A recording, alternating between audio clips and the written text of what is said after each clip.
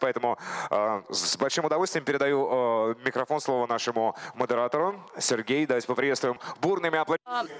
Ladies and gentlemen, let's give the floor to our moderator of today's panel session, Sergei Sotnikov. Good afternoon, ladies and gentlemen. I'm glad to welcome you at our panel discussion. I think this topic is highly important for all the representatives of the Festival of Youth and Students. I'm very glad that you are participating in this event because it's a very good platform for decision-making for the future, and also one of the aspects of our discussion that is civil society combating and confronting global threats is of a major importance, and we hope to realize this plan in the future. I would like to introduce our experts in the field, and Alexander Mikhailov. Let's greet our speaker, member of the Council on External Defense Politics, also the Deputy of the Interior Minister and State Drug Control, Vyacheslav Baturin, the deputy head of the Department of State Drug Control of the Interior Ministry, Rodrigo Reis, member of the Committee of the Russian-Brazilian Program of the Exchange of the Youth, and our partner, Pierre Bertrand, the head of the project Thinkerview. Before we begin today's discussion, I would like to raise a global issue, an issue of global importance. I'm sorry, I haven't introduced Dennis Skok, is the representative of the Moscow State Technical University, named after Bauman. He's going to talk about he's going to talk about the problem of drug trafficking in our country. Now we are going to discuss the topic, what our world consists of, a global life. It seems that we're all living our everyday lives, but do we actually think about what it consists of? Every moment in our life, every second in our life counts. A lot of things happen within 1 second, within 1 minute. 30,000 likes are posted. One Bible is printed. Every second, a plane takes off from an airport somewhere in the world. So every second, 4 people on the planet are born, and unfortunately, 2 people die within that same second. So when we look at life from a global perspective, we sometimes do not notice these important events. And we think of the future, and we think and say that I'm going to do this in the future. I'm going to delay this. And at a certain point in time, I'm going to take up sports. But we have to do it here and now. Unfortunately, we sometimes need to understand and draw conclusions from what is happening with our own life, because people are looking towards us and looking around us. We're going to talk about the threat to the security of every person on Earth, and we're going to discuss this threat. By the end of this discussion, I hope that we come to the mutual understanding of what we are in this life, and how do we value our lives and the lives of our relatives. It's quite understandable that global threats such as terrorism, drugs,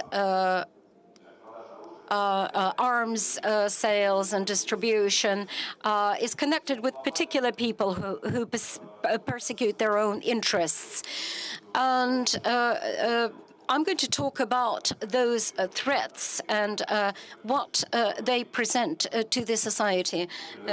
Our first speaker, Alexander Mikhailov, I'm going to give him the floor. I was actually hoping that I was going to use multimedia technology, but there's no Wi-Fi in the auditorium, so I'll have to improvise. Maybe it's all for the best. Well, this question is often raised and discussed in the modern world.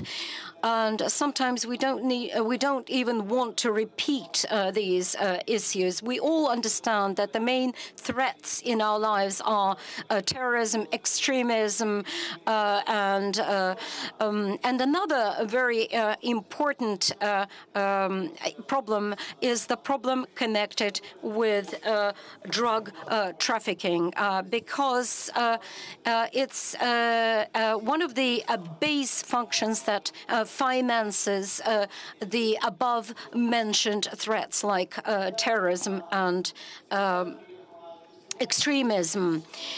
I came to the festival and brought my old badges from the previous festival when I used to work at the Committee for the National Security, KGB, in the Soviet Union. At the time, these problems were not even raised at the festival. There were local wars, local conflicts, but the problem of drugs was not global, not as global as it is now anyway. And I understand very well that when we think about this problem, we start asking ourselves, what do we do about it?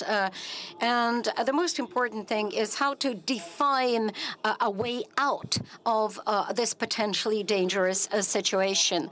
The number of drug users and psychoactive substances is growing.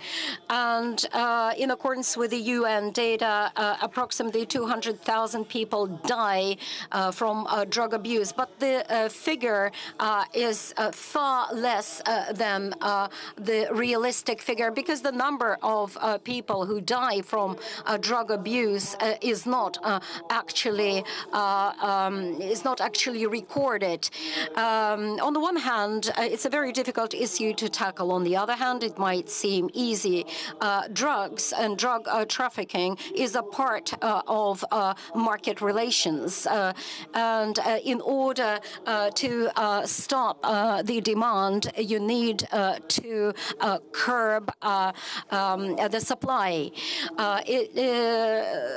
All this is in the sphere of the special forces, but all the efforts that the law enforcement makes immediately triggers a chain reaction, and the law enforcement bodies are fighting this, but unfortunately clearing the way for the others to follow. Drug trafficking is one of the most lucrative businesses which exist in the world, and so this business would survive as long as there's demand for drugs. In 1990, when I was still an officer of the Committee of State Security, KGB, we were thinking about this idea. When would come the time when drugs would flood into the USSR? And so we identified three conditions that were conducive to the appearance of huge amounts of drugs in this country. First, open boundaries, because the USSR had closed boundaries. Convertible currency, because again, no one was interested in selling drugs for rubles. It was non-lucrative, definitely. And third, that's youth subcultures, wherein there are three elements: sex, rock, and drugs, rock and roll and drugs. And so when the three components were eliminated, So the boundaries were opened. Then subculture, youth subculture, started developing very actively, and the foreign currencies were different, spreading across the ex-USSR territory. And then we received what we have right now. The number of drug takers increased nine times since the year 2000. According to the UN, the number of drug addicts globally is proportional, directly proportional to the demographic increase, the increase of the population. So it's clear what we have to do. We know that law enforcement agencies are doing their best. We know that we're suppressing the traffic of drugs. We send to prison a large number of people who are trafficking drugs and commit crimes, naturally. Then the question is, and this question is something that we are discussing at the Festival of Youth and Students. How can we reduce the consumption of drugs? How can we change the format of youth subculture where drugs should not be? We've got to develop jointly standards of a new way of life. I'm not talking about not just way of life, but also way of thinking. Unless we do that, young people would still be entrapped by the youth fads, including drugs. Unless we do that, we certainly will lose. And the second point of concern for us is as follows. Lately, we see changes in the technologies of trafficking drugs and in engaging young people into drug abuse. You see different, so multimedia, internet and some other IT technologies that are very actively involved in that. We're scolding the internet resources so much and even forget that the internet is the field of battle. So the enemy is in this battlefield, but other armies are not there. So we are just complaining that we should limit the distribution of drugs. And we even cannot imagine what new technologies we would see tomorrow. Right now, we hear that malware websites are being blocked because, this is the fight against windmills, because 30 seconds later, 30 seconds after the closure of a malware website, a new one is opened on a different portal. So irrespective of the fact whether this website is closed or not, people and technologies allow for accessing such content, such sites. So what's left to us?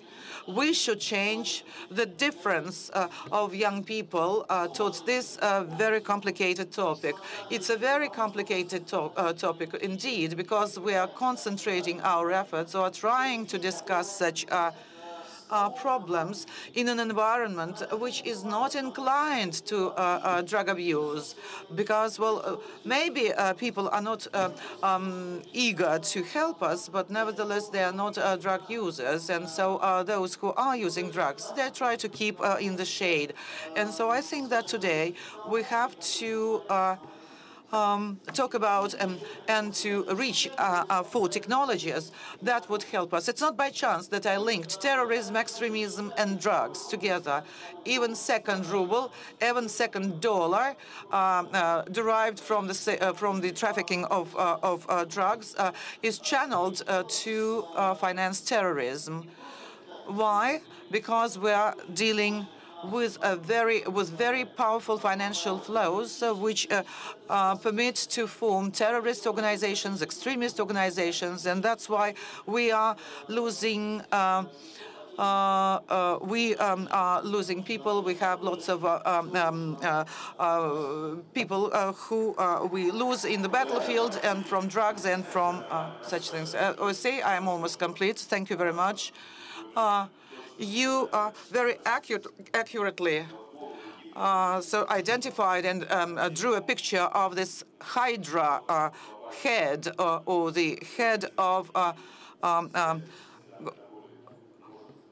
of a monster head, and so Bertrand is our next Bertrand, you're our next speaker, and so.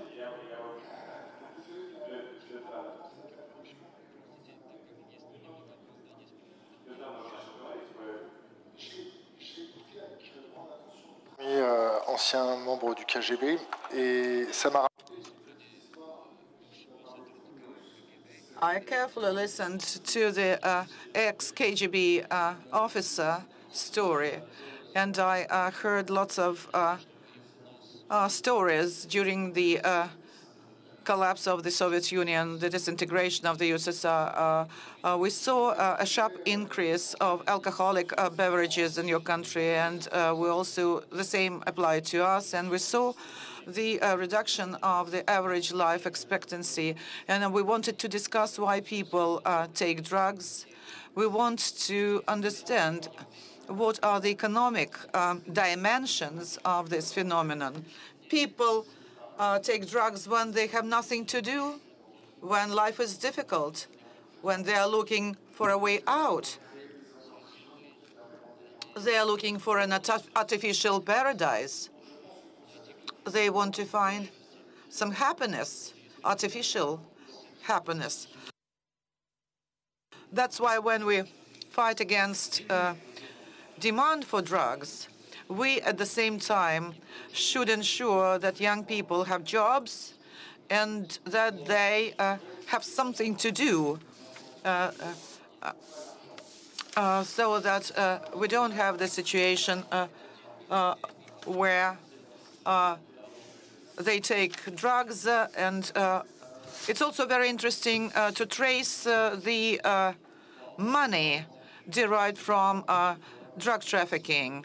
And some states, some governments turn their backs on such financial flows. And it's quite clear that even banks participate in this turnover, and they derive their own benefits. Everything which is present on the internet, the so-called black market. And I spoke to the son of my legal counselor. That's a boy. 12-year boy, and we were surfing the net, and we learned a lot of things. And it took him 4 hours to find absolutely complete, exhaustive information about different types of drugs. And when his mother and his teacher at school heard that it was so easy to get drugs or weapons like Kalashnikov machine guns via the internet, they were shocked. So there is a gap between the notions of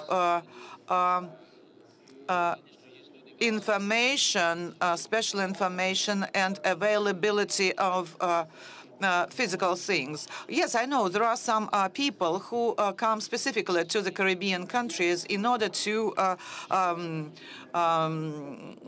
take drugs, but special services everywhere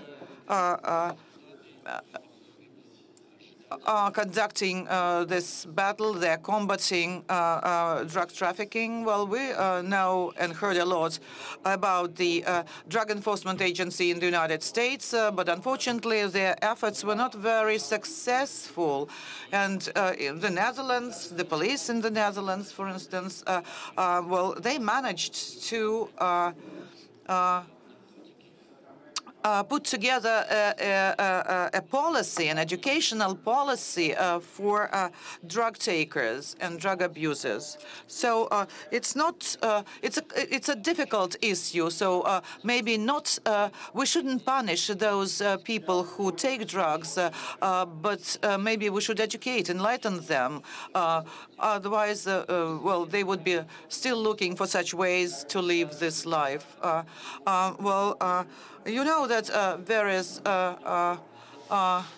hackers, computer hackers, are also drug addicts, almost 100% of them, and CIA, for instance, finds it difficult to find hackers who are not addicted to drugs.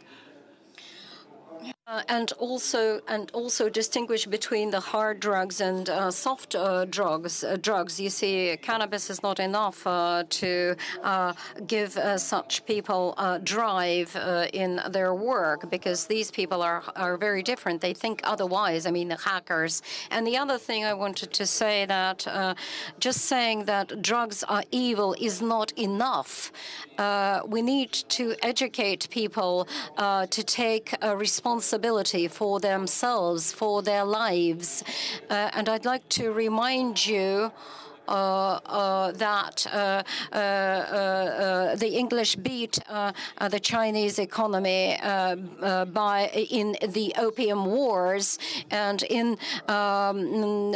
we know, as far as history is concerned, that drug abuse influenced the development of countries to a very great extent. We all know that drug trafficking supports terrorism, finances terrorism and extremism.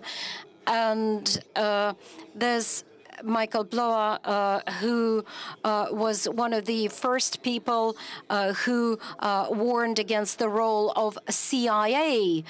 I'm sorry for naming so many facts. I don't have that much time to go into detail. Perhaps I will answer your questions and have a personal discussion with you after the panel session. Thank you, Bertrand. Bertrand has raised a very important topic. I don't think that many of you know, at least those who don't deal with the issue professionally, with combating drug threat, that the result of the war between between Great Britain and China is the threat that has been historically proven. And we're talking about it because we're not simply talking about the health and the prospects of the development of the nation, but we're also talking about the security issues, the securities of the borders and the security of the nation. And Russia is attentively studying international experience in this area, and the drug trafficking issues and drug abuse. And as was said, the number of people abusing drugs is growing exponentially. But nevertheless, we have some positive experience, not only in Russia, but outside the country.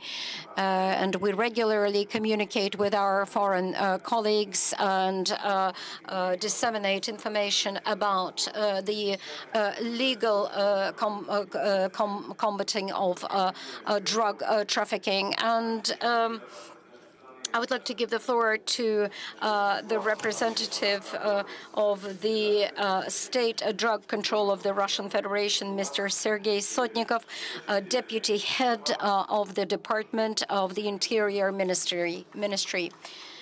Let's greet Mr. Sotnikov.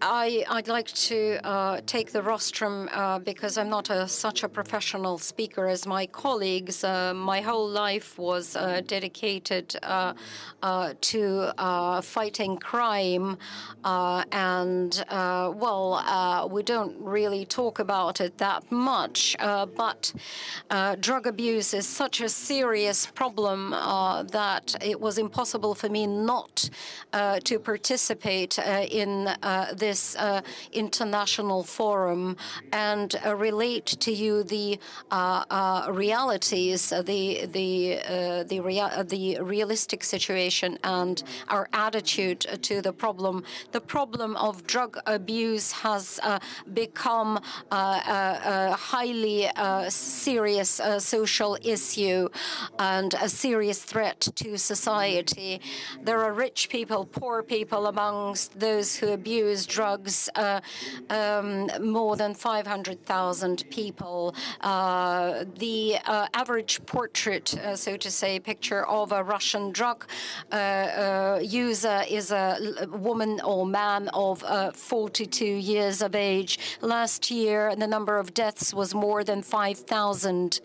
And unfortunately, as Alexander Mikhailovich has pointed out, the statistics only describes the overdose, the deaths from overdoses of drugs, but it doesn't reflect the picture of deaths related with diseases connected with drug abuse and suicides. There are a number of methods and of fighting drug abuse in many countries, but law enforcement activities of the police is highly important. Police doesn't fight particular drug users. We aim at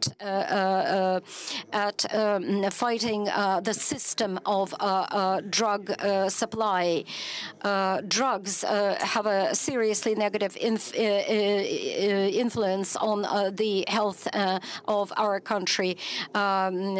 Last year, we noted a growth of drug related substances being planted in the Russian Federation. In accordance with the official statistics, every 10th crime is connected with drug abuse. Every second crime is connected with drug sales.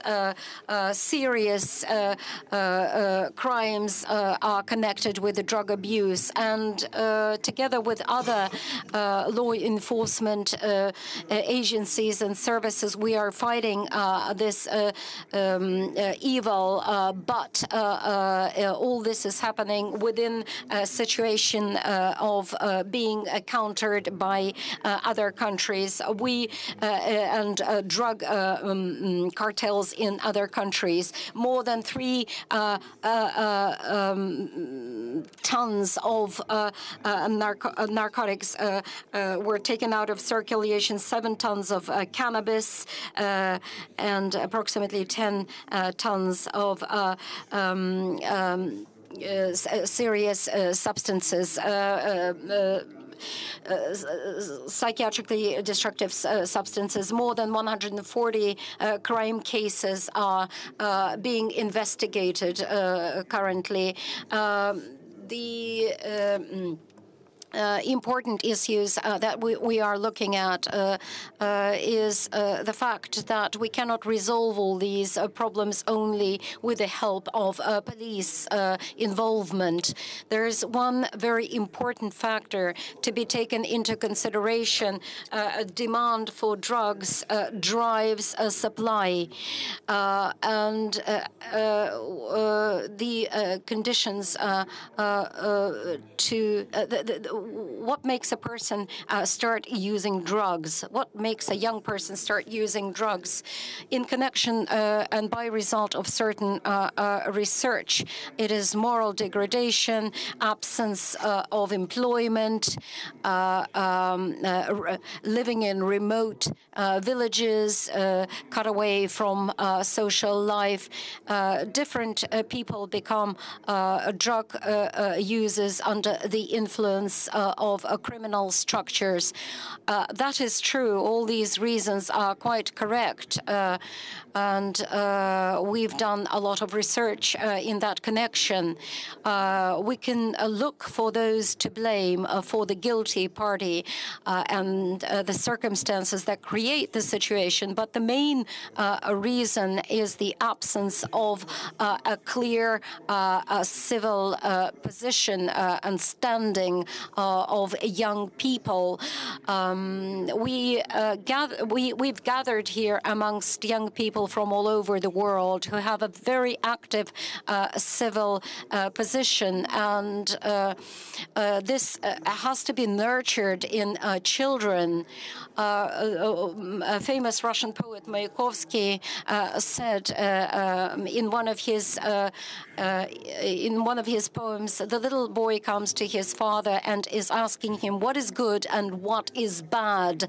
It's a very nice poem and has a very deep meaning of what the little child has to get from his family.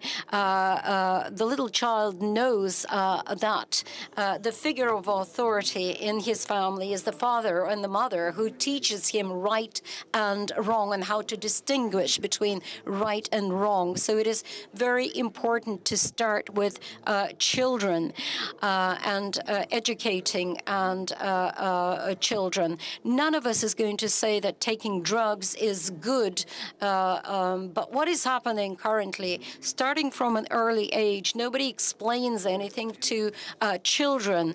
Responsibility and patriotic feeling, patriotic inclinations are not popular at school anymore.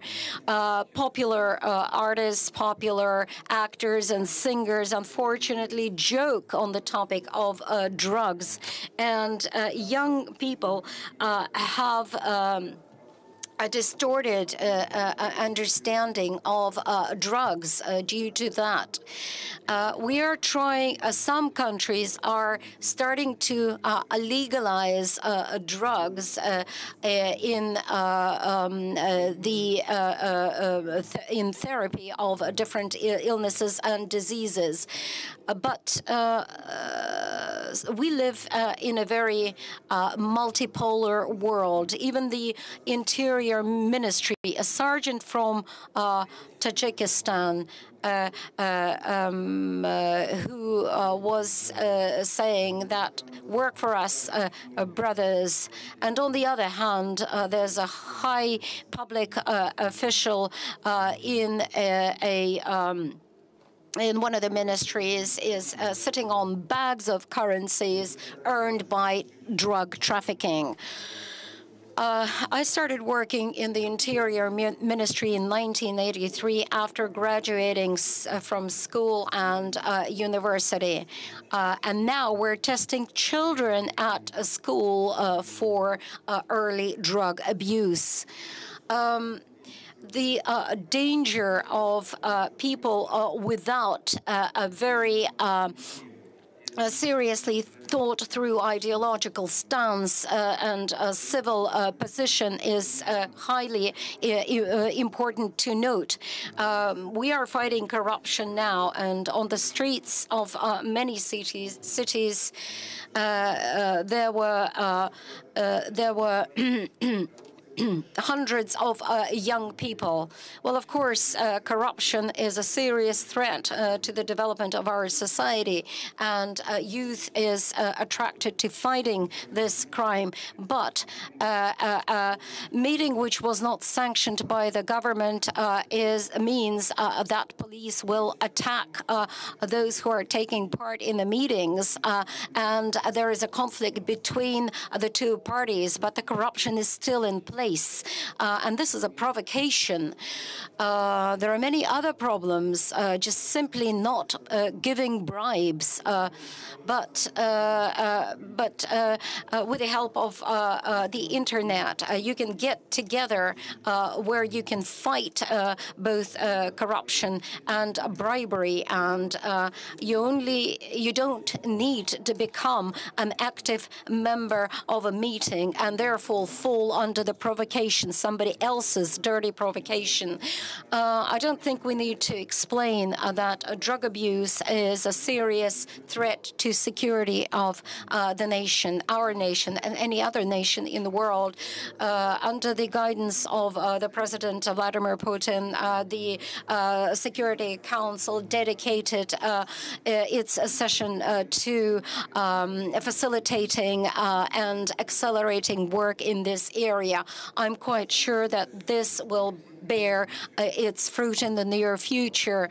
I would like to rely on you, young people,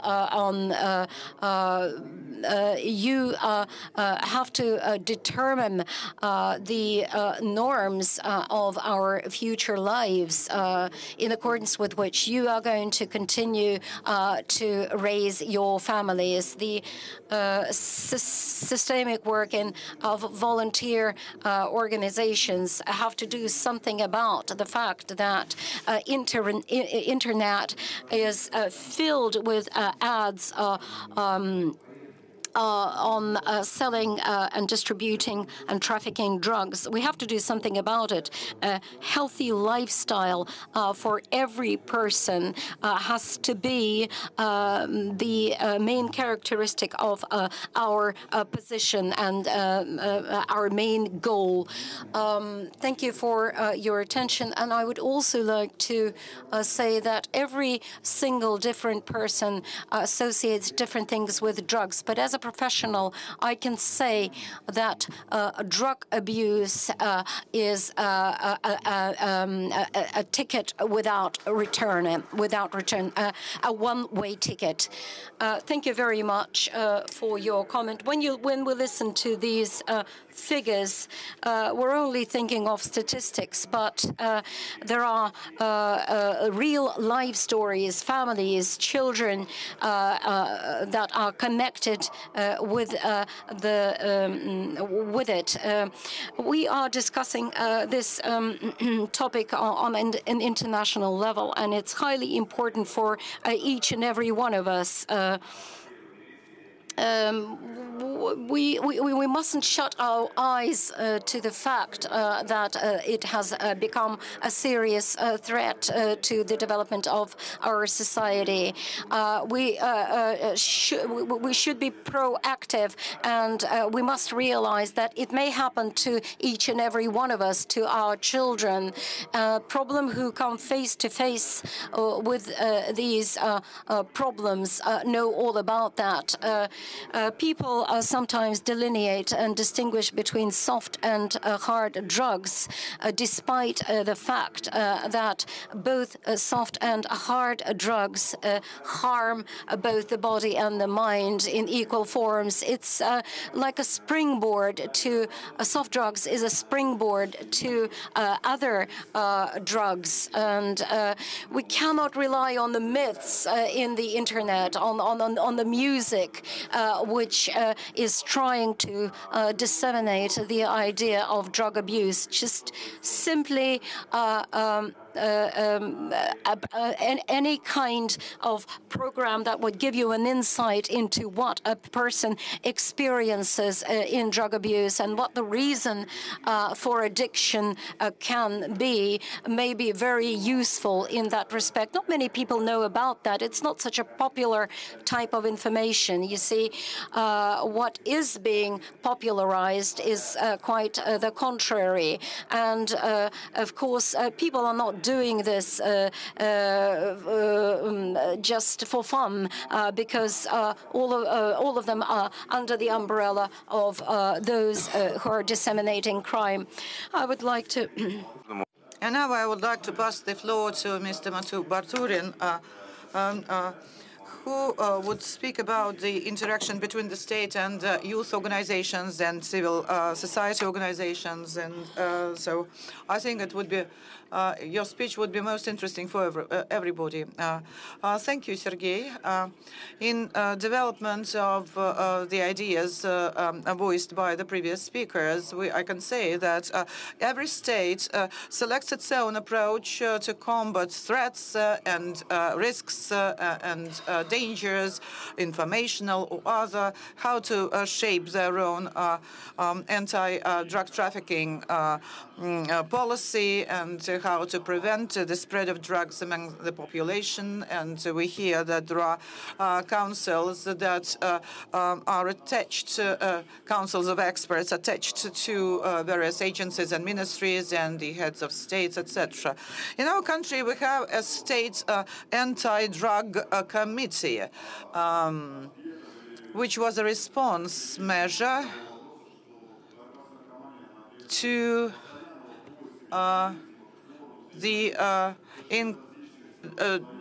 drug trafficking because we have to unite all our resources and efforts within society to counteract this threat. Then in 2007, the decision was made by the leaders of this country to form anti-drug committees and councils on the regional and local levels. So it happened 10 years ago, and so yesterday we celebrated the 10th anniversary of this agency. And so that's exactly that I wanted to congratulate my colleagues with. And so who joined this state anti-drug committee and what results it has obtained over these years. The committee unites representatives both of the legislative branch of power, that's the presidential administration, and virtually all members of the government and other top-level managers. And this mechanism allows us to work almost in real-time mode and make decisions that could impact on the situation in the country. Similar regional committees are very similar in composition as well, because they include the local authorities, and so they can also take decisions, technical decisions that would improve the situation here and now. So what are the achievements of this committee, anti-drug committee? First, the country has a state-owned system for the monitoring of drug situation in the country. It helps monitor and trace all the changes, not only on the federal, national level, but on the regional as well. This committee, jointly with the regional subcommittees, analyzes and researches the situation regarding drug trafficking and drug taking, and an appropriate report is then put together for the President of Russia, because with proposals regarding what agencies, ministries can improve the situation, what should be done. In line with such reports, the President of Russia submitted the strategy of anti-drug policy until 2020. This strategy identified the main players, main agencies that would be taking measures and responding to such challenges. The committee is the author of strategic documents and action plans. And among such documents, which significantly facilitated significantly improved the situation in this country, that was the requirement of recipes, prescriptions to buy codeine containing drugs, and because they were used as primary drugs to manufacture more serious drugs. And so once this requirement to prohibit free sale of such medicines was made, and the first positive results were obtained. So the regional and local committees implement such policies, anti-drug policies, respectively on their levels. And so how do we interact with the civil society organizations? All those measures, all those decisions which are made by the committee, naturally, they are go through the civil society screening and the so-called civil expert appraisal. Lots of NGOs participate in the analysis of such strategic documents, and consequently our committee has a number of agreements with various religious and civil society organizations. We have such an agreement with the Russian Orthodox Church that has been very active in providing assistance to drug addicts that would like to give up drugs. And here our coordination and cooperation is very, very fruitful. We also see that regional committees, anti-drug committees, are very active with working with local communities like Cossack communities and the leaders of youth volunteer anti-drug movements and some other groups. And one of the results of such activities is as follows, and thanks to the recommendations of our committee at the meeting of the Council of at the meeting of the Federal Assembly and the State Duma that was where Mr. Putin, president of this country, made his federation address. We saw also young people and youth organizations and civil society organizations invited to that meeting. And those speakers who are here, panelists who are here, Sergei, for instance, can say more about the social projects which are being implemented by young organizations, youth organizations, regarding the anti-drug policies and efforts. And finally, let me say that there is a need to unite those anti-drug youth and so youth initiatives which are widely spread not only in Russia but in other countries as well. And we may replicate or at least discuss the mechanisms that can be used for such unifications. Thank you very much. Thank you, friends. I'd like to say that we have a couple of notes with questions already in the on stage and in the presidium, and as soon as we're through with the session, we'll be able to answer them. Sergei has touched upon public organizations. I also represent a public organization, Stop Drug, Stop Narcotic.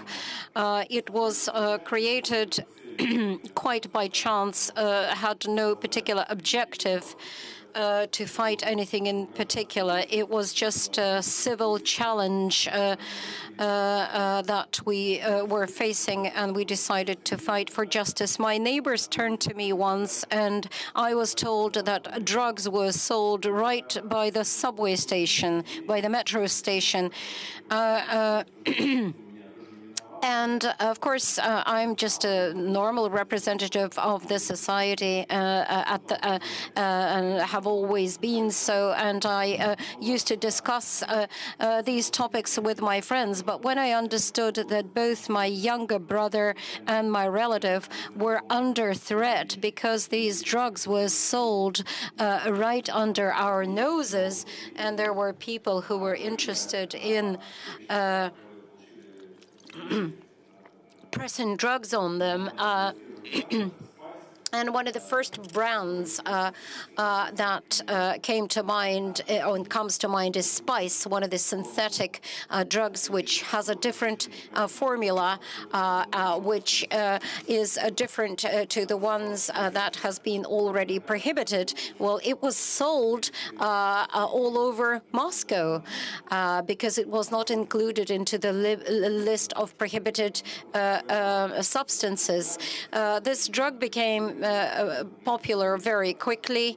It was actively disseminated amongst children and adolescents, and the internet site advertised these sales. For me, as a young politician, it became absolutely impossible to stand aside from this situation. Prior to that, I had never, ever actually taken part in fighting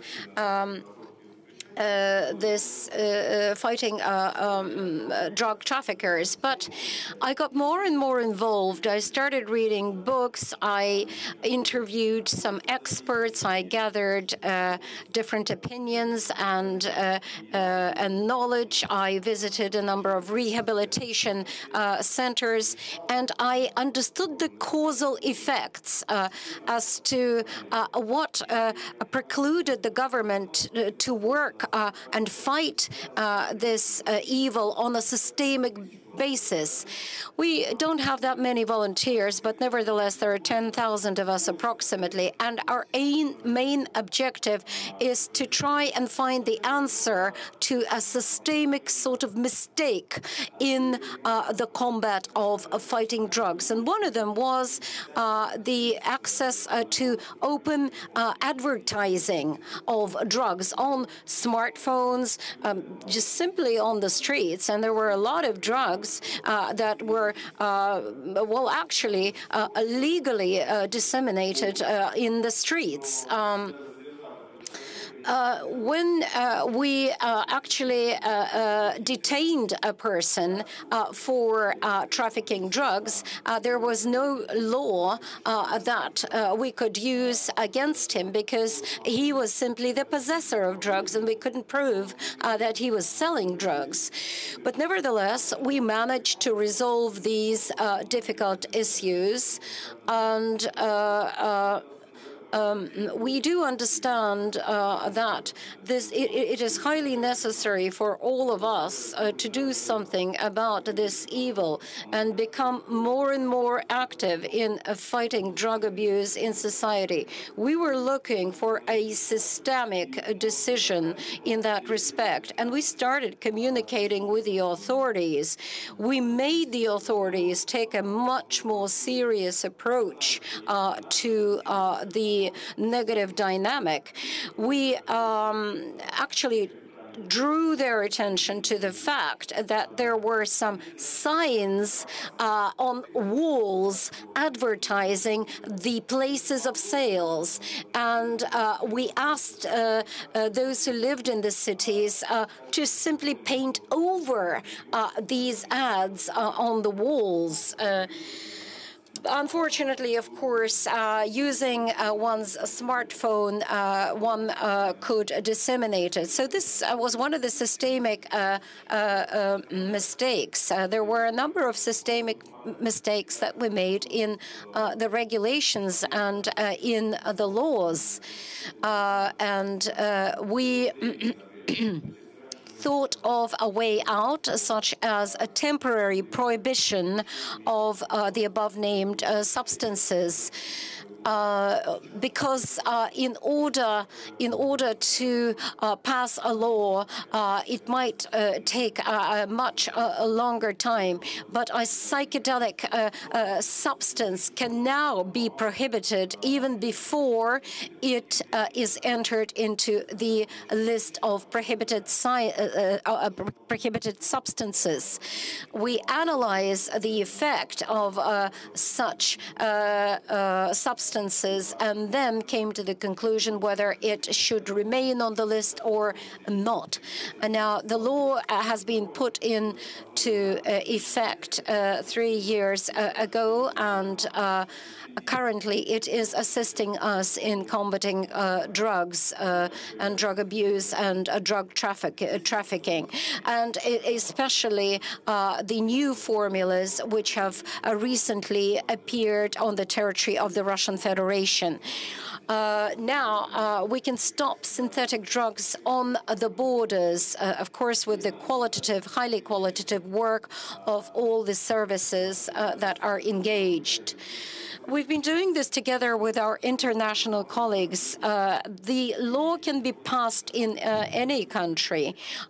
Everyone is interested in carrying out the law. We have a number of problematic issues and a number of challenges, and we work with people who are ready to work with us and assist us on a temporary basis.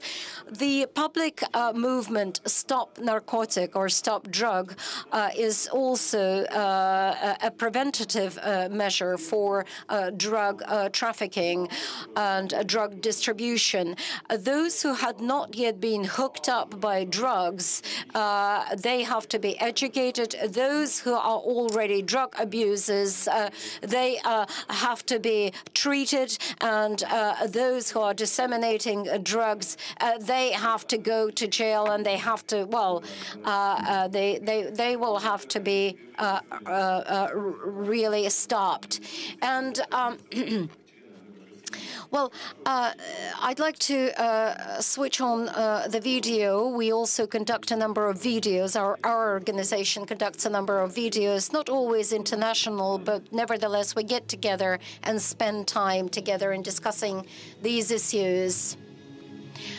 Healthy lifestyle.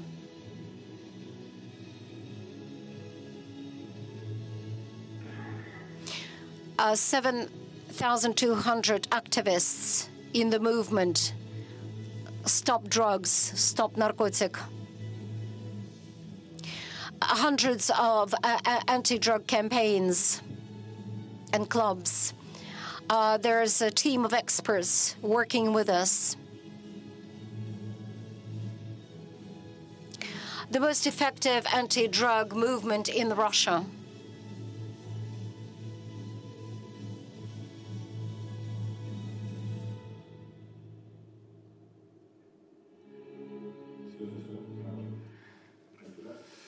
Thank you.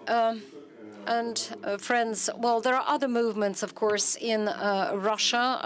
There are quite a number of organizations working with this issue, and we start working with children and families, and continue in educational establishments such as schools and universities.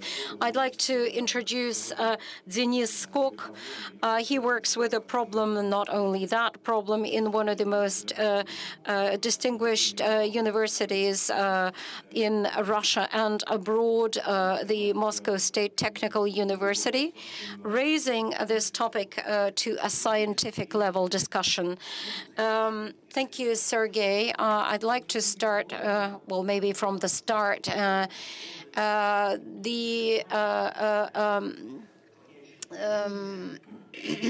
Combating serious threats and the topic of combating serious threats has become one of the topical issues for discussion in our university in 1996, when, on the basis of our university, we created a scientific center on the prevention of drug abuse amongst the young.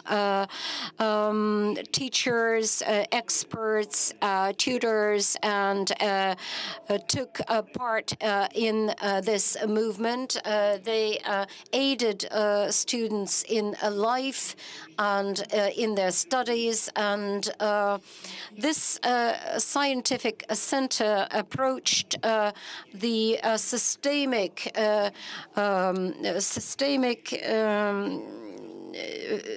a method of fighting drug abuse. One of the first events that we organized was a musical festival of students, a festival against drug abuse, against drug use. We invited the representatives of the sports community, quite a number of stars, and noted and distinguished guests. And after this successful event, with the support of the rector and of the university, we created a volunteer organization which was called the Students of the Baumansee for Healthy Lifestyle. This organization was quite successful. has been quite successful. We've organized a significant amount of events. Out of them is a campaign with the League of the Health of Nations the Nation and a campaign with the Interior Ministry. Joint campaign on combating drugs, and as a result of all these activities, in 2010, we created an all-Russian anti-drug organization, which is called Zdarovaya Initiativa, Healthy Initiative.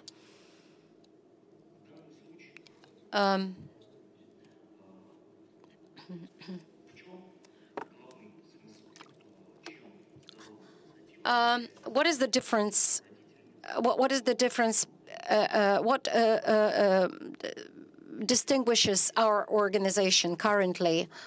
The students, with the support of the professors and lecturers of the university, become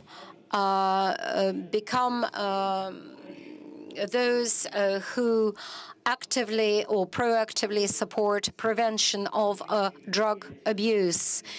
They conduct different healthy lifestyle organizations aimed at the prevention of drug abuse in accordance with the principle equal to equal, peer-to-peer events. Dennis, this activity, this volunteer activity, can it be dangerous to us in any way? And how do you create a team of people like that in a university? Well, a volunteer action of the kind can not be dangerous, not at all. Look. These guys represent their universities in other countries. How do you create such a movement in a university, in any university? You have to have a group of initiators, those who will incentivize others to follow through with the common goal, and which will lead to signing an official document of the kind. The other important thing is to be supported by your lecturers, by your mentors, who can either help you with advice or in any other practical way. Having worked out a particular plan of action or an action plan, you then follow through with gaining support of the rector and the administration of the university.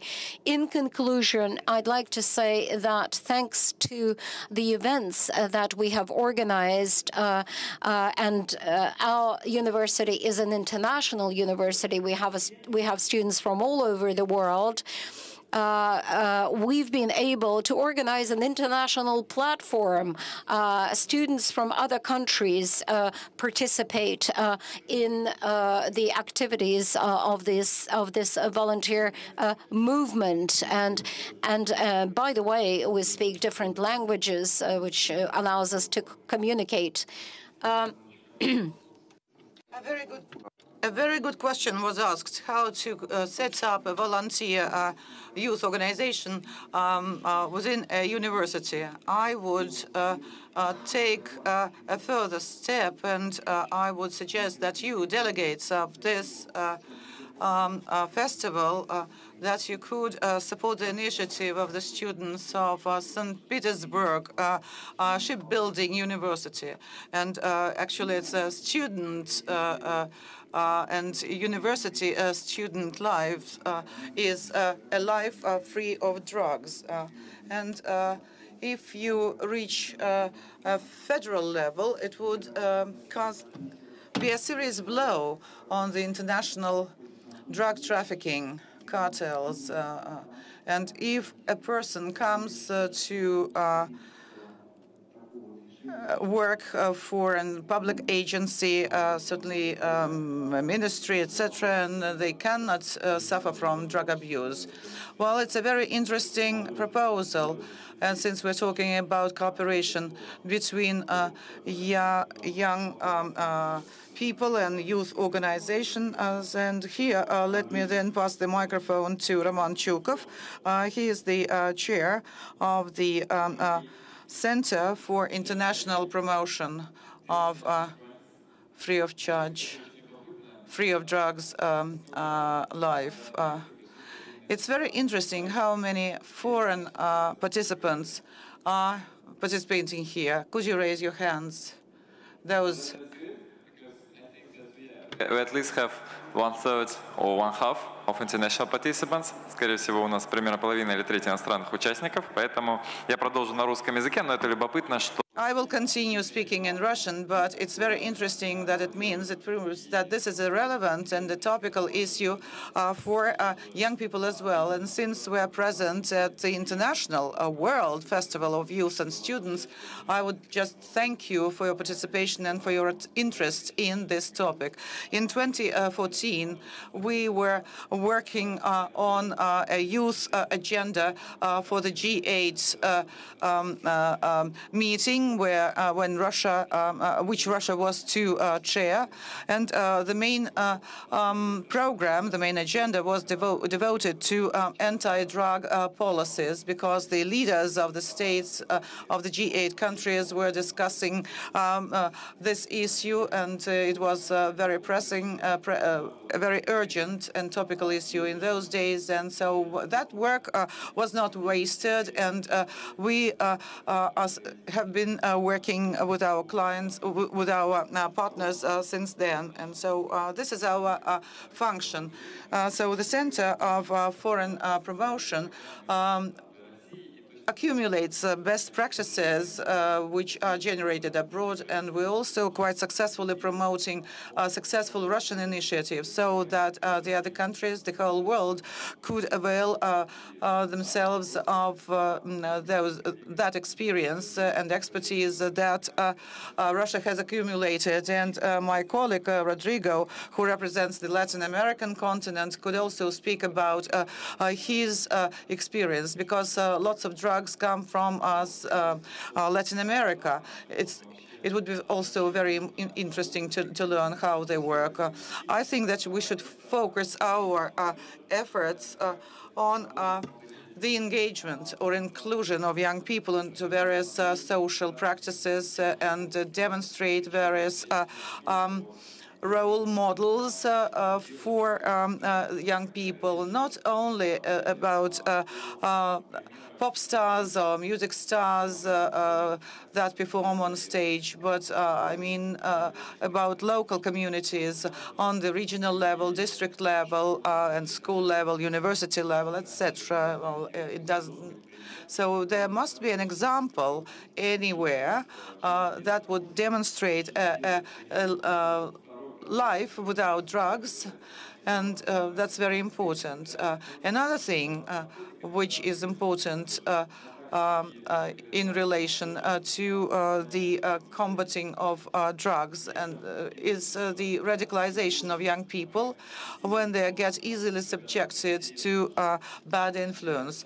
Well, it's very important to do something that would be interesting for young people. It would be interesting for them to participate in such initiatives, to live, to have fun and everything. So that would be really great when people travel and visit one another, trying to improve their lives, change their lives for the better.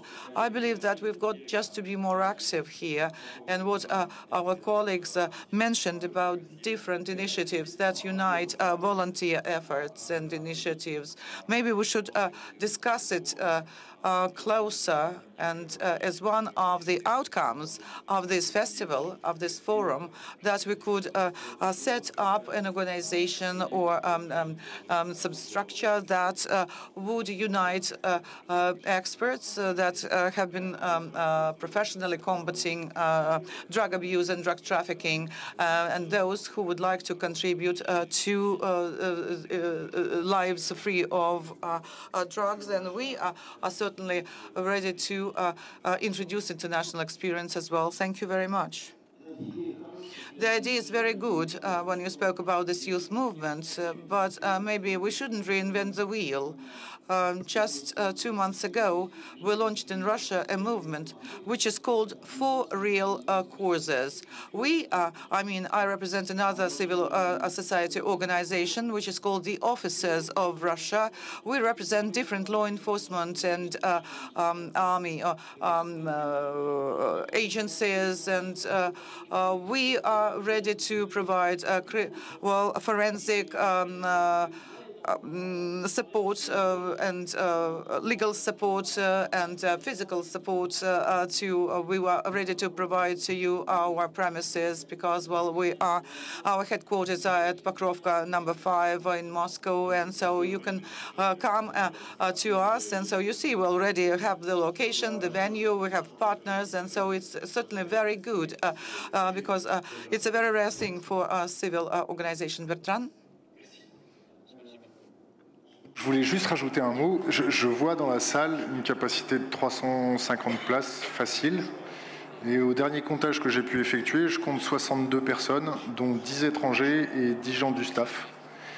Hier, j'étais avec votre ministre, la salle était pratiquement pleine. Donc je pense que déjà, il faut aussi peut-être changer les modes de communication pour s'adresser aux jeunes. Je pense que si j'avais été en charge de la communication de cet événement, j'aurais trouvé un titre plus accrocheur, comme par exemple « Je vais faire fumer le KGB » ou quelque chose qui pourrait ressembler à ça. À mon avis, la salle aurait été complètement pleine. Pour revenir sur les capacités... Pour revenir sur... Я отвечу на любую угрозу. Вы только мне вопросы задавайте, подбрасывайте, мы ответим. Qu'est-ce qu'il a dit? Redis-moi. No, it's not quantity, it's quality what matters. На самом деле мы боремся не за количество, а за качество. Je te rends le micro dans 4 secondes. Donc pour terminer, il faut aussi s'intéresser aux mécanismes d'addiction, parce qu'il y a aussi de l'addiction au sucre. Je pense que toutes les personnes qui ont une masse pondérale très importante peut être considérée aussi comme une addiction, idem que la drogue, et qu'il faut aussi réglementer ce type d'activité. Merci. Désolé pour cette petite introduction. Bertrand, excuse-moi. Je t'excuse, vas-y. Thank you. Собственно, на самом деле, Бертран правильно говорит, да, он просто употребляет термин зависимость. Зависимость — это по, скажем так, в научной трактовке это гипертрофированное чувство удовольствия. То есть, когда чувство удовольствия ставится во главу всему остальному. И поэтому зависимостью может являться что угодно. Но, да, когда оно ставится, соответственно, во главу всему остальному. Но мы отвлеклись, собственно, от хода нашей дискуссии. У нас есть уникальная возможность пообщаться с нашим коллегой из Бразилии. У нас часто совпадают позиции и по G20 с бразильской делегацией. И хотелось бы, конечно, сказать и предоставить слово нашему коллегу и другу Родриго Рейса, и хотелось прям даже сказать о том, что and now we will present our friend from sunny Brazil, Rodrigo Reis. Аплодисментами встречаем нашего коллегу. Спасибо, Sergey, for this energetic introduction. Thank you, guys. Thanks for inviting me here. I would like to start off with something which I consider very important, that I appreciate everything that has been said so far here, but I haven't heard one word which I find really important, which is education. right? I think like the war on drugs is a multifaceted issue, which has to be dealt from a multi-sector and a multi-stakeholder approach. And education for me, I'm part of a civil society in Brazil. I'm the director of an institute called Global Attitude, and I'm also part of the National Youth Council from Brazil. So we care a lot about education, about like talking with young people since from the beginning, right? Because I think drugs in general is not an issue that we can really and just use enforcement of the law as the unique approach to it, right? So again, I think it's an issue that should be dealt as a stakeholder and a multi-sector approach to all the causes and all the damage that drugs in general cause, right? Because I'm saying that because from a perspective, from the youth perspective that we have been working in Brazil, I've been to places where consumption of drugs, and Brazil again has been mentioned, right? We are responsible for 70% of all the drugs that are exported to Europe, right? Most likely the drugs, namely cocaine, which all our Latin American neighboring countries are the main supply of the coca leaves, right?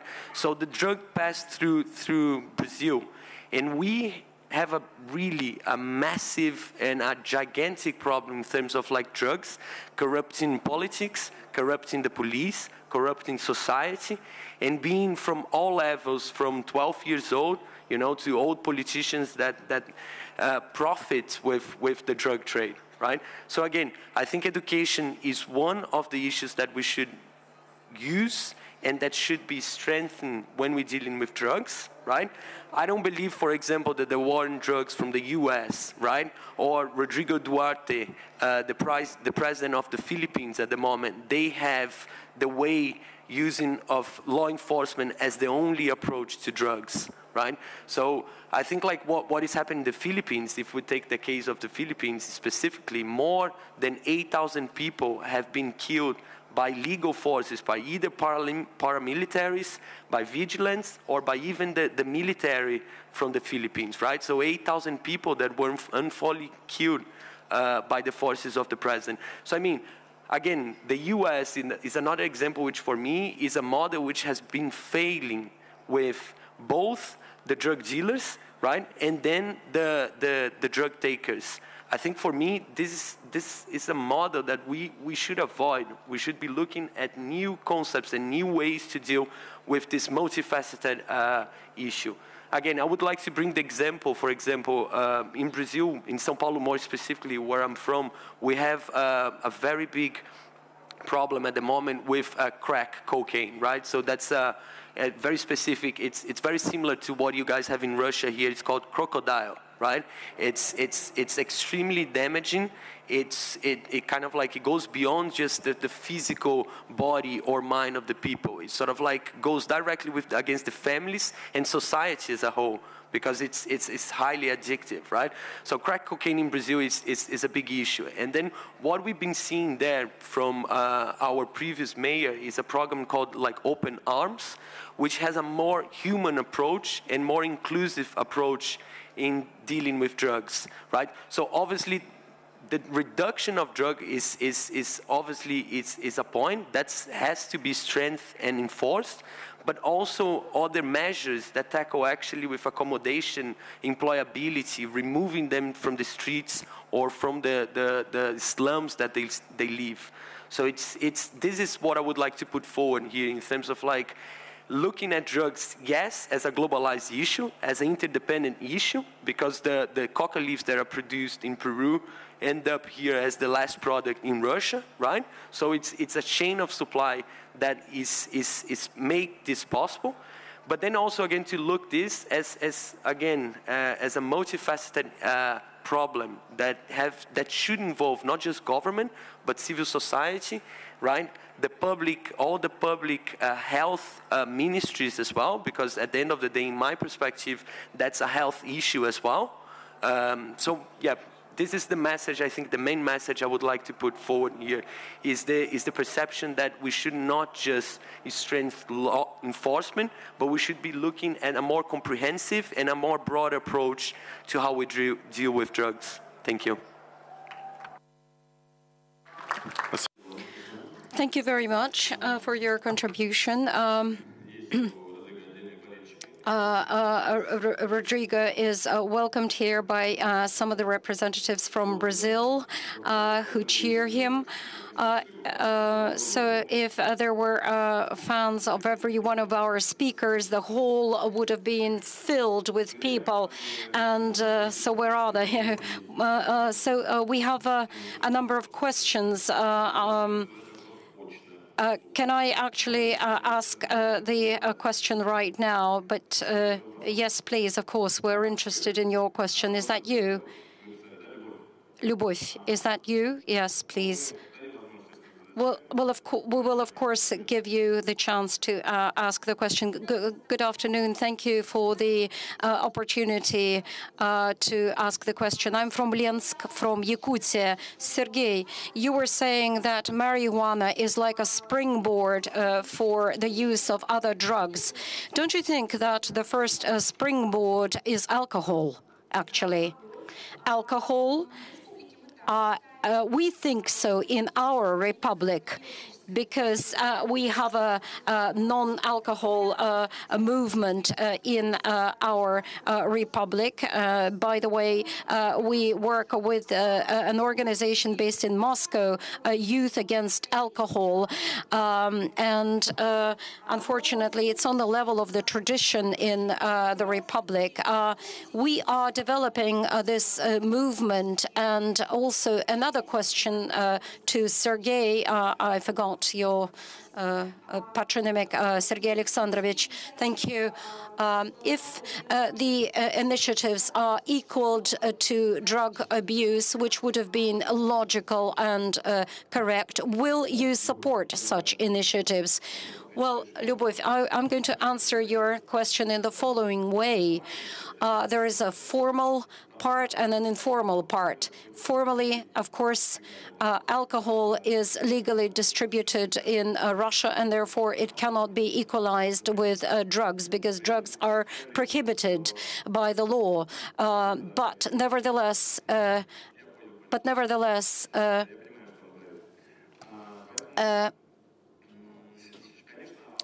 of course, alcohol, like every antisocial activity, if we talk about the springboard towards drug abuse, is actually so. It is a fact. Although we haven't conducted research in this area. Well, on the one side, I actually agree with you. Whether alcohol will be equal to drug abuse in our country, it's a controversial issue. There are quite a number of other problems connected and challenges connected with that, including the financial aspect. What I disagree with is that people saying that it's a part of our mentality. Actually, historically, by the way, look back into the history of our country. Russians should be disassociated with alcohol abuse. If you start studying the history of our country, you will learn that alcohol is not our story. The Russian person is a sober person above all, and this is the wrong idea of our mentality. Actually, what I would like to say a few words about is the fact that we are trying to raise the level to such a high standard where it becomes impossible. Our opponents are saying that alcohol was not a tradition in Russia, but I would like to remember Tredyakovsky. in his poem in describing this tradition in Russia. Actually, a lot of things shouldn't be touched by hand. There shouldn't be this so-called manual approach to certain things in Russia. When we take radical steps in Russia, we have the contrary effect. The tragedy of May, the anti-alcohol law, brought to the growth of drug abuse in Russia, and the May tragedy of 1985 has a direct connection, by the way, with the previous festival of 1985. The decree was adopted that year. I was serving in the intelligence, and we had quite a number of issues and problematic issues with foreigners in the country. Minimizing the use of alcohol, I agree, but such radical decisions as prohibition, that is not the way to go. This is an issue of a mentality of every particular person, of an individual, and you should tread carefully here. I'm sorry, I have to limit you in time. We have certain limitations as far as the time frame is concerned. I'm trying to answer your question. You must remember that those who died from alcohol abuse, there are millions of those who died from alcohol abuse, but those who died from marijuana abuse is zero, because actually you need, approximately 500 kilos of marijuana to bring on an overdose. But I must say, that it is distributed in the poor pockets of society, and pharmaceutical industry is against using cannabis, because there are a number of molecules that are produced on this level. Alcohol in the form of wine in France is not considered to be serious from the point of view of abuse.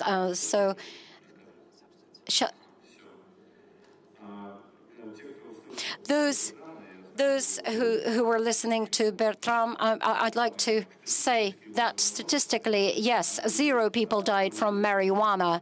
But the people who then went on to hard drugs, amongst them there are hundreds of thousands of those who died from drug abuse. So statistics is lying here. Well, there are facts that go to prove otherwise, so I will disagree with that. Yes, I'd like to ask the young lady, and there are a couple of more questions. Philippines. Oh, First, I just wanted to correct Mr. Rodrigo. Not all in the news are really true. I mean, I am currently the founder of Rescue Kabataan. Kabataan means Rescue the Youth. It's an NGO, non-government organization in the Philippines, which is working hand in hand with our President, Rodrigo Duterte. I believe his ways are very, very effective. I was a former drug addict for long years, but when I started to do the movement of Rescue Kabataan, and the government adopted it under the program of the Department of Education of our Philippines, it went through very, very smooth. It's just so happened that the media highlighted all the negatives, his ways, his cusses, the way he talks. But then when you go to the Philippines, we are really in one spirit in fighting the drugs. Not only that, I really agree with what Sir Baturin said a while ago. If we could also have ways for us to replicate your good practices here in Russia and our good practices, probably we can be in one spirit in fighting this. Since I am leading an organization, a movement in the Philippines, we fight the 6 major factors in our country: drugs, vices, sexual abuse, pornography, relationships, and suicide. Our government gave us the permission, our movement, to saturate 18,000 campuses from high school to college and universities all around the Philippines, not funded by the government since we are NGO, but supported by the National Memorandum of Agreement. So I believe with what he's doing also in the university is the same thing that we've been doing, but the unique thing here is we have a catch mechanism. So the government catches those who are involved in drugs, catches those who are involved in sexual abuse, catches those who are involved in the 6 major factors. And also our NGO has a very unique way of catching also through the private institution. And if only we can also have a dialogue on how we can exchange good practices, then that would be much better.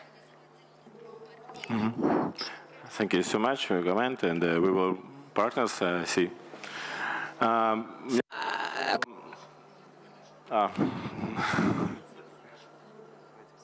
Rodrigo. To the lady of the Philippines, I would like to reply very quick to your point. I don't think. Well, first of all, I think like drugs are a really controversial issue here. It's probably we agree sometimes to disagree on various topics, right? But just to reply you directly, I think I've been to the Philippines twice. I'm not talking something that I just read and I'm gonna blame the media because perhaps the Guardian or whatever kind of newspaper is just promoting or saying what the president is currently doing, right? So I have some knowledge in people that I know which really report and really talks of the situation. I'm just very concerned with the approach that your current president has. I don't think the word that you use, smooth, really sums up like what is happening in the Philippines when you take like the drug abusers and the drug dealers, right? There is a sentence here which is quite like, for me, it's quite shocking in the sense of what he said. He used like a very strong wheeling word. One of his quotes here is the one that shocks me the most when he was like a mayor of Davos. He vowed to slaughter these idiots for destroying my country. So it's exactly what I'm trying to defend here, that this should be an approach that it should not just be civil, military or police or law enforcement, right? So just to wrap it up, thank you. Спасибо. Ну, я думаю, что у вас есть возможность в рамках фестиваля. Thank you. I hope that you have the chance to discuss this issue and you will be able to find the seeds of truth. I'd like to give the floor to the young man in the auditorium and another question at the back row. But colleagues, experts, please try and answer the questions briefly and shortly. I am Sergei. I represent Russian Federation, the city of Oryol. And my question is to Vyacheslav Baturin. I am the head of a youth project which is aimed at enhancing the spiritual level of our young people. And so we face the problems which I would call the problems or challenges of civilization. They are very typical of those countries which are considered to be developed countries, developed economies. But the problem of drugs, drug trafficking, drug taking, it exists not only in developed countries, but also in developing energies. And so the question, my question is, are there any universal techniques of combating drugs or whether all such techniques and practices are national, linked to the national specifics? Well, you understand, all the countries are discussing the problem of drug taking, and all the countries have tried different ways and means. Almost 100 years ago, the first anti-drug convention, international convention, was adopted, and it demonstrated the universal approach. So to reduce the supply, to reduce the demand, which includes initial preventive measures, so that the person should be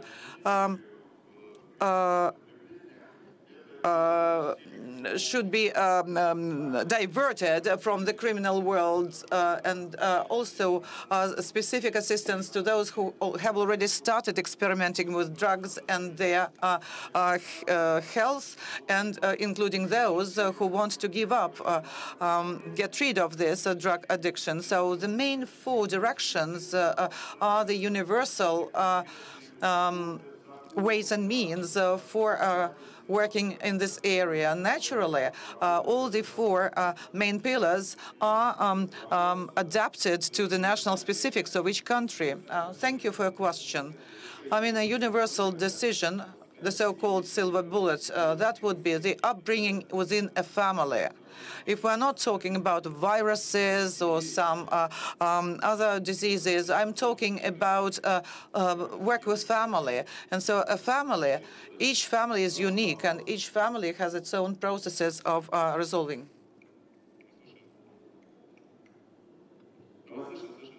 We can hear you. Je réponds au nom de Okito Stéphane de la République démocratique du Congo. Je préfère parler en français. I'm Stefan. Good afternoon. I'm a medical doctor from the Democratic Republic of Congo, and I participate in anti-drug activities and also entrepreneurial activities. And I address my question to Mr. Sotnikov, who is sitting on the right of moderator.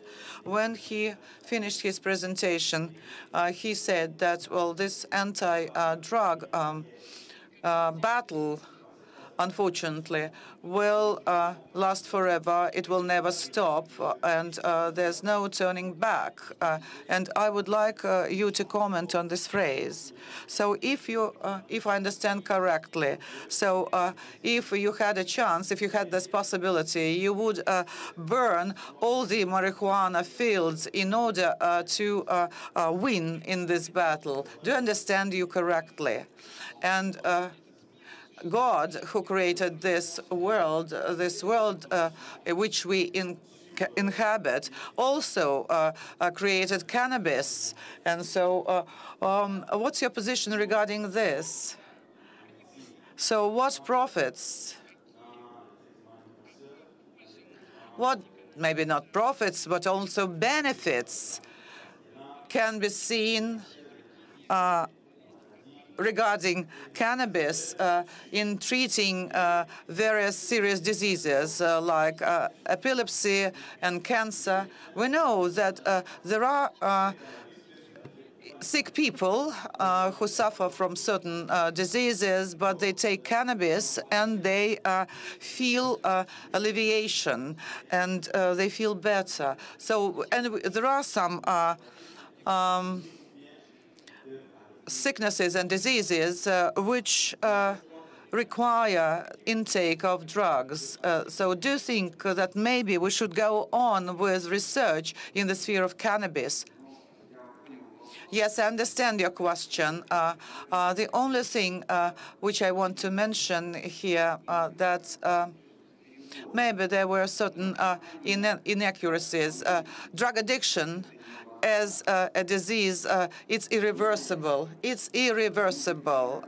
We spoke about alcoholic addiction. There is maybe already hope to get cured. And drug addiction, and all the medicines have proved that you can clean the body. But the changes in the core of the brain are irreversible, and as a medical doctor, you should know that.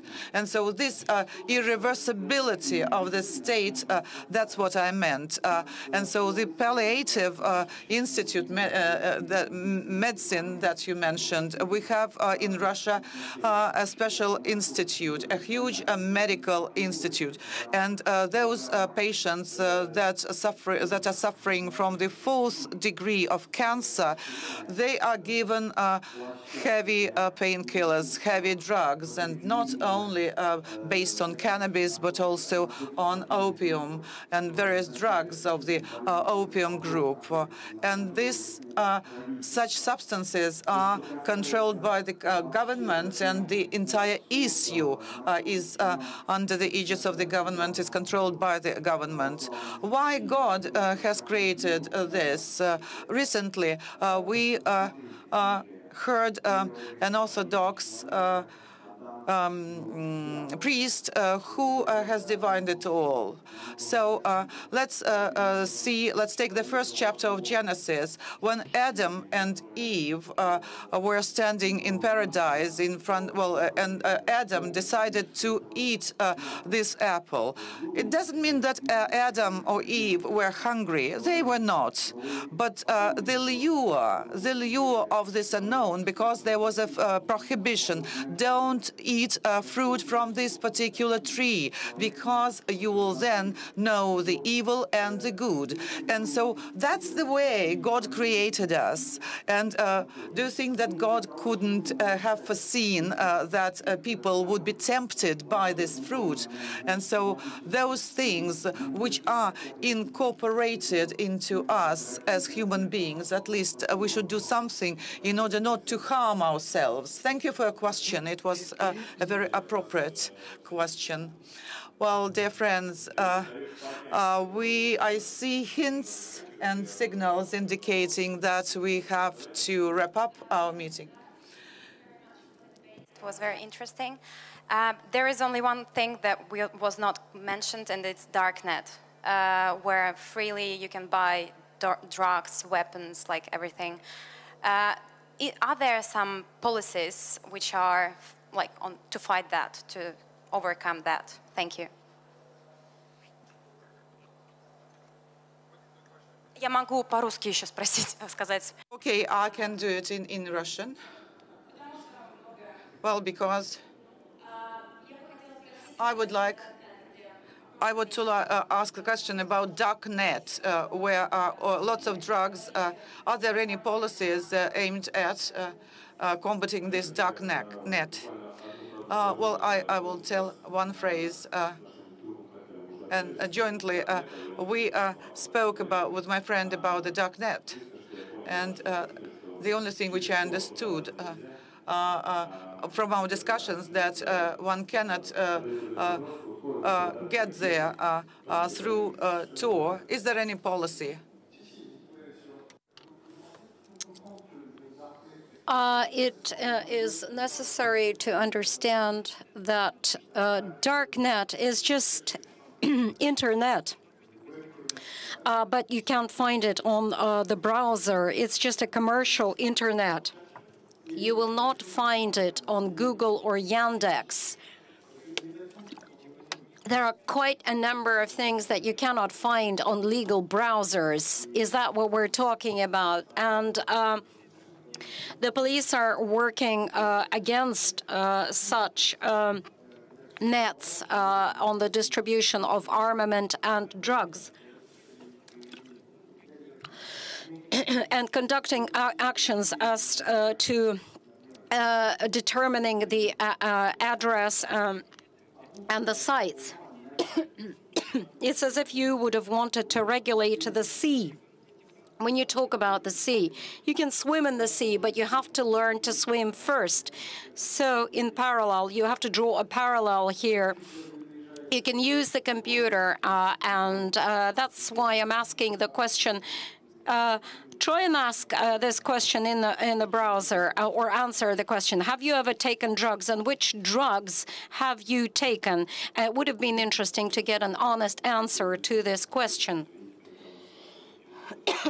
Well, Bertrand, you are asked a question, which drugs you had taken. Actually, amongst our speakers, there are experts on dealing with these issues, and they will be able to discern the truth. Well, I understand the question about darknet. If you're following the news on fighting drug abuse in cooperation with the Russian Federation and other special services, special security services, we'd been able to close down a platform of drug dealers.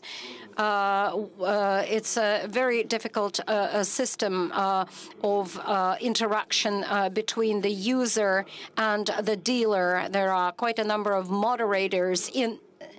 There are quite a lot of those who are in between, or the so-called mediators, so to say, who are in between the user and the dealer.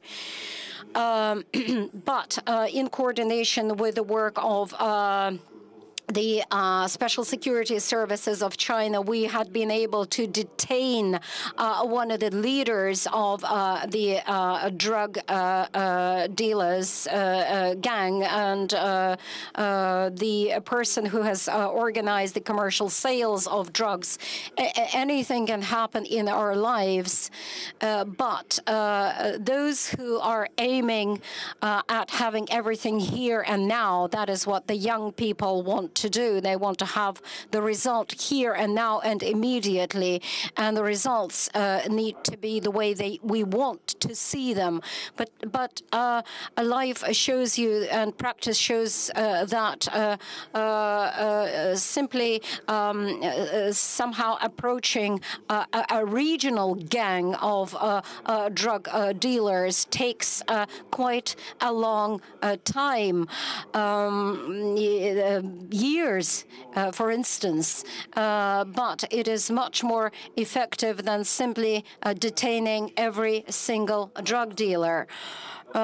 Yes, darknet is under control, but it is true that it's very difficult. It is like the sea, as Bertram has pointed out. Bertram was saying that drug dealers have advanced and one step ahead of us. That's true in a certain way, but nevertheless, we're not lagging behind either. We're closely following them. And this, I suppose that a creation of an international youth platform where we could exchange the experiences of our countries and the positive practices in this area would have been a great contribution to achieving a positive result. I think this could be a one way out of the difficult situation. And we have an example in Russia of a state anti-drug committee representing the authority, the public, and the special security services. And this might be a good example to follow in order to create a similar organization on an international level. For those who would like to participate in the organization of such a platform, you could send your resume, your CVs to the address which I'm going to give you. We will establish contact with you, and we discuss the future of such an organization online, and then maybe invite you to Moscow in order to formalize these activities. And then we will have to understand how the participants become enroll into this organization, what are the principles of its organization, and which volunteer and public structures would like to participate. And then probably we would be able to gather perhaps on an annual basis in different countries in order to facilitate the development of such an organization and work in this area. And those who think that it is necessary to fight drugs will be glad to travel with good use. I suppose we can draw the line here. I would like to thank all the speakers who participated in the discussion. I'd like to thank you for visiting this platform and this discussion. Let's keep in contact. The email is very simple, 228. 228 at stopnarcotic.ru. Stop Narcotic, written with a K, stopnarkotik.ru. So please send your proposals. We will accumulate them. Just one thing I wanted to relate to our young participants. If you're interested in what the Ministry of Internal Affairs is doing in the field of combating drug trafficking and our initiatives in the sphere of prevention, we have an Instagram going.ru. We have our address in contact. So this demonstrates the level of openness. GMK MVD.ru. GMK MVD.ru, and you will find all the necessary information. Thank you very much. Sergey, I'd like to say something.